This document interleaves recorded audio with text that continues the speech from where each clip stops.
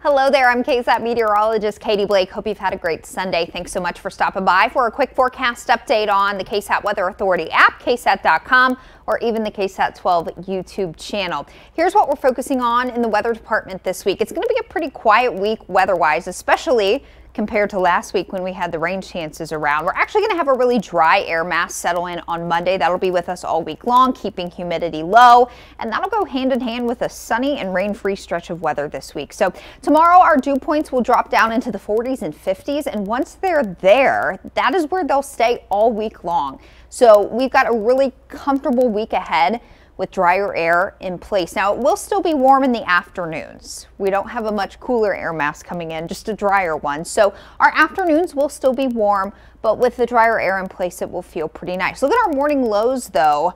By Tuesday morning, Wednesday morning, we'll be down near 60. So some cool mornings, warm but comfortable afternoons this week. By this time next weekend, humidity will start to build back in. Have a wonderful night. Meteorologist Mike Osterhage will be in first thing tomorrow morning on Good Morning San Antonio with the very latest forecasts for you. The GMSA team helping you get out the door Monday morning with weather, traffic, and the very latest news. GMSA runs from 4:30 until 7 a.m. Good night.